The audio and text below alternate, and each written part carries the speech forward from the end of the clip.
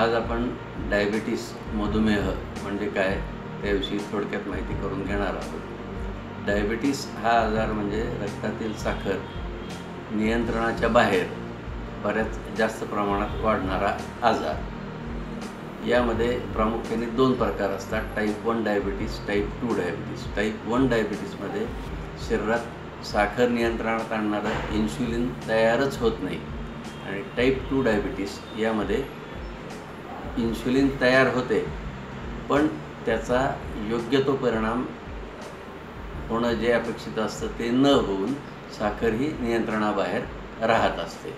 साखर हा शरीरातील अत्यावश्यक घटक असतो, त्याचं नीट युटिलायझेशन झालं तरच शरीराला ऊर्जा प्राप्त होते।